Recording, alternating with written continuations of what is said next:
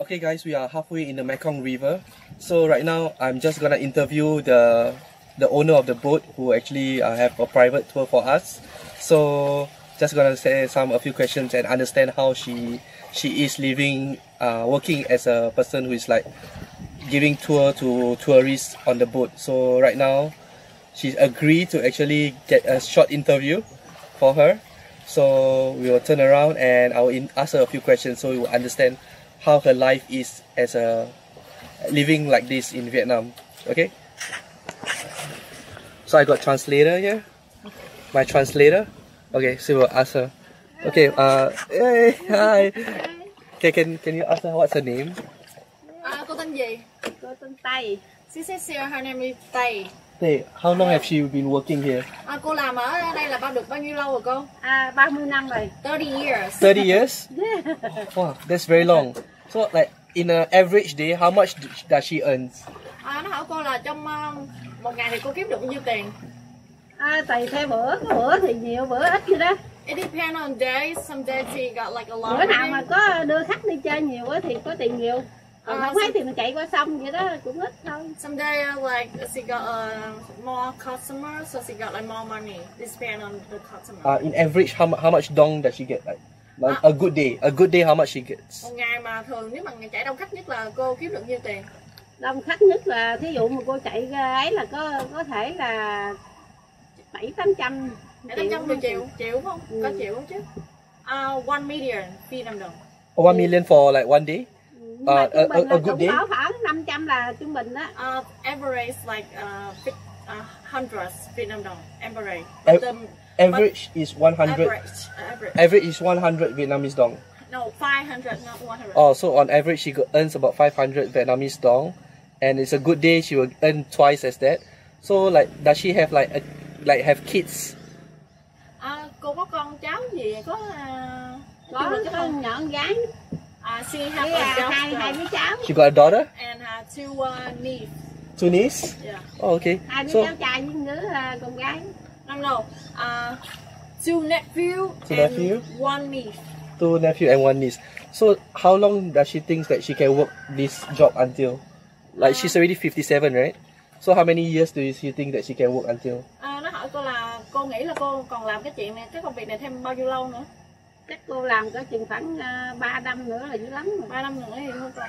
She said là tại nhiều khi mình cũng già rồi đó. Because she feel like she kind of old now. Oh, she kind of old, so another 3 years? Yeah. So like 3 years more, she get like 60 years old, so she wants to...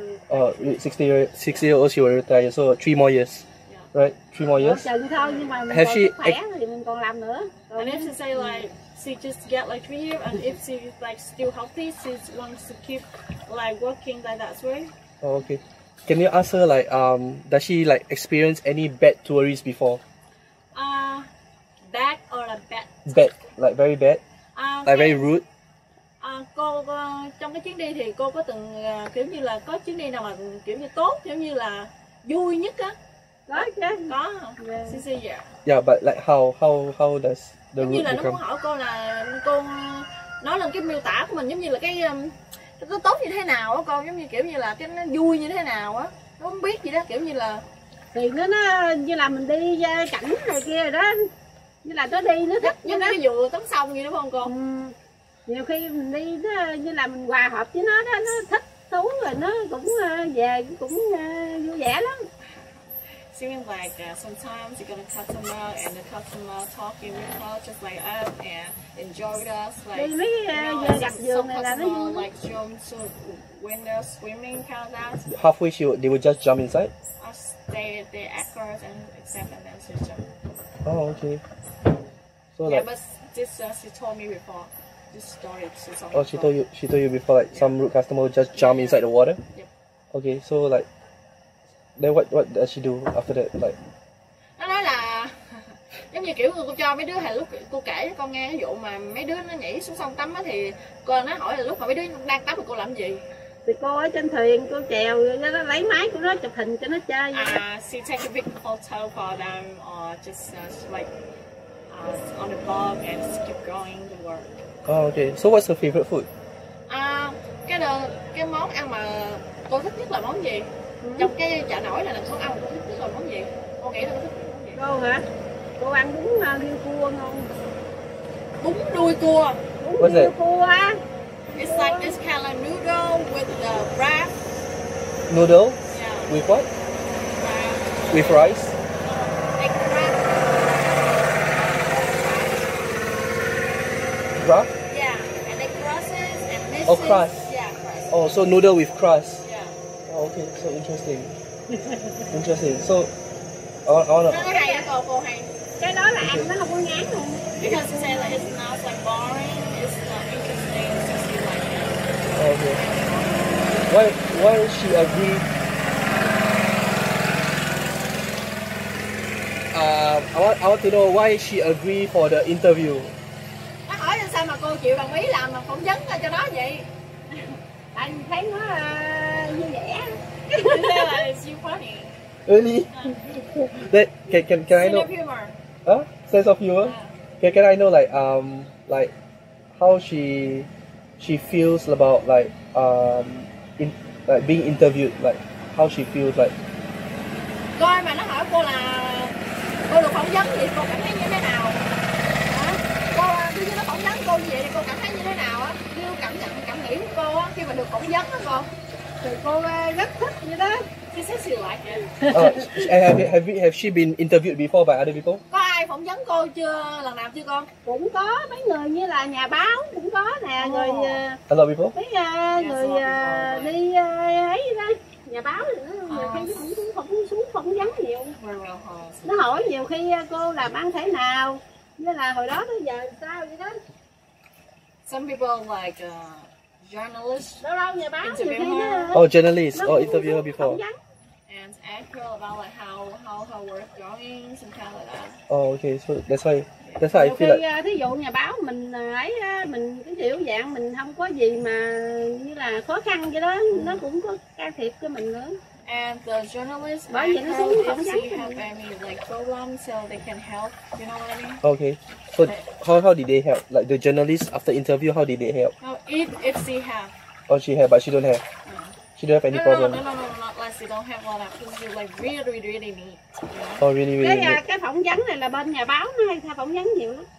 She still like interview and also Với là bên đài truyền hình này kia rồi đó. Oh, okay. Can you ask her like how she keep herself so positive like every single time, like she's smiling, you know, even though the work that she do is very tough, how she keep herself like positive and happy like nó nói every sao time? mà cô lúc nào cũng vui vẻ, rồi sao mà cô lúc nào cũng có được cái năng lượng vui vẻ vậy, sao mà cô hay vậy á? Con biết quyết gì không cô? Đâu đó thì mình phải vui vẻ này kia cho khách nó cũng vui. It's like this world, she needs to smile, happy, like that way, keep the positive, fall with the cosmos. And by the way, I think she like this job, you know. She like this job, If like you don't it's like you can smile. it's like a passion job. Yep. Like she do it for like 30 years already, right? Yeah, she love it. She love her job. She love her job. Yep. Okay, so like, what do I want to ask? Like, what does she like for her money that she earns, right? What is she like planning to buy next?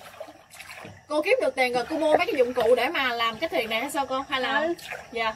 Ví dụ mình chèo mình mua rồi thí dụ mà có hư á thì mình sửa tu bổ vô thêm. Buy or fix it, repair. The boat?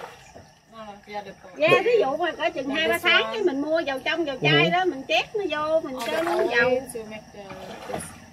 Oh, okay. So interesting. So like, how many hours of work she do every day? Nó nói một ngày cô ngồi trên cái thuyền này có khoảng bao nhiêu tiếng? Cô chạy là nhiều khi về là 11-12 giờ đó, cái cô lên nghỉ ăn cơm. Và cô bắt đầu từ mấy giờ? Thì 4-5 giờ sáng cô bắt đầu thức rồi đó. 4-5 giờ sáng thức nghe rồi đó. Cái cỡ khoảng 12 giờ cái cô lên. Cô lên cô ăn cơm này kia rồi nghỉ ngơi cỡ 2 giờ cái cô xuống cô chạy tới 5 giờ chiều. It's about like 8 to 9 hours and she take a rest, you know, like from 4 a.m.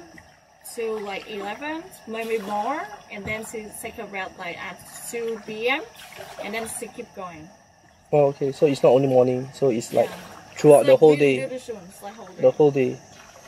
But if one customer, like both of us, is 300,000, right? Like how many customer average does she get every day? Again, I guess Like, again. okay, it's like she get like customer like two of us, she earns like 300,000. But how many customers she get every day? Cô giống như kiểu như là cô chèo, cô chở hai đứa con á, là cái chuyến đi này á là thêm cái phần này nữa là 200.000. Vậy thì một ngày thêm, có những ngày mà cô có nhiều người á, có kiểu như nhiều người lại thì cô có thêm tiền nhiều vậy đó, thì cô khoảng là bao nhiêu mà nhiều nhất là cô có thể có thì được. cô nói với con là cô chèo, thí dụ mà đi một ngày có chừng thêm một chuyến thì thêm một chuyến nữa là tới chiều rồi, là cỡ khoảng 800.000 là dữ lắm rồi. Maybe 800. 800 customer? No, 800. Ví dụ giờ đi của con là được 500 nè. Thường bao nhiêu khách cô? Hả? Bao nhiêu khách?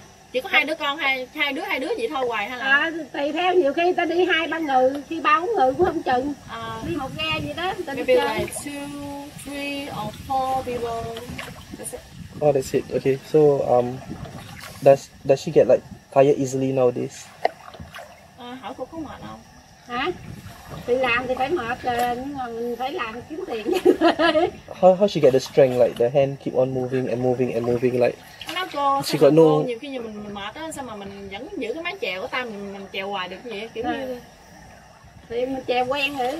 because it's like I don't know how to say, but it's like because her job, she does it every day and just like, you know, like a hobby and day to day thing. You just like, guess, I don't know how to say, it's not like tired, but when you still tired, you just keep moving, you know? Just keep moving. Yeah. Okay. Yeah. I think it's very motivational to see people like that, like working so hard and to support herself and her family. So yeah, so I think that's about it. Like, we're not gonna ask any more questions because I think she's also tired of answering me. I know she like to answer a lot of questions. I think the video like run about 12 minutes already, so it's gonna be a very long. So the last question is, have she ever received like somebody familiar, like know her after the interview, right? Then like the video will be posted, like everybody in the world can see her. Is she okay that people come to her and approach her and say, hey, I know you? Cô có nhiều khi mà ví dụ như có ai đó phỏng vấn cô giống như nói nè, rồi cái lên báo lên tivi đồ, ví dụ như đó, cái có khách lại hỏi cô hình như là biết cô hay là gì có ai vậy chưa? Có. Yes. Okay. Cái người ta xuống, người ta kiếm á, cái người ta đi đòi giùm, như là mấy người nhà báo người ta She received nói that với before? mình. Yes. Oh, okay. Because the journalists interview her and everybody know her, so they try to come to talk to her and say like wanna be like them, you know? Maybe like one of the customers. Oh, okay, interesting. Okay, I think that's about it. And tell her thank you so much. And thank you for her positivity and the interview. Nó cảm ơn cô nhiều, cảm ơn vì cô đã quá trời kiểu nhiệt tình là nó nói chuyện phỏng vấn với nó vậy. Thì cô cũng ra cảm ơn nó luôn, tại vì nhiều khi nói vậy cái về cái nhiều khi người ta thấy mình đi ấy gì đó. Tại nó sẽ post lên cái YouTube là nhiều người biết cô lắm luôn á.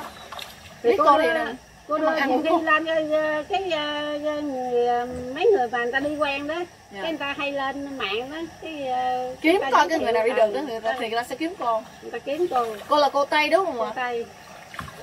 Dạ. Cảm ơn cô nhiều nha. Thank you. Thank you so much.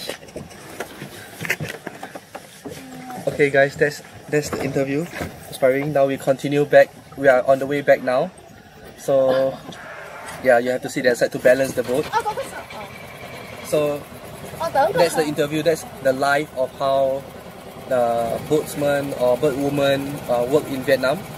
So I hope you get an insight of how they live and how much they earn, how many hours they work, and everything about how their simple life is here and how much they earn and what do they actually do with the money. Like they repair the boat every single time, like when it's spoiled. And they don't really earn that much. They earn on average about 500 to 800 dongs a day on a good day, and about the least maybe about 300 dongs a day to cover petrol, to repair. I don't think they earn that much. Yeah. So see you guys when at the end of the trip.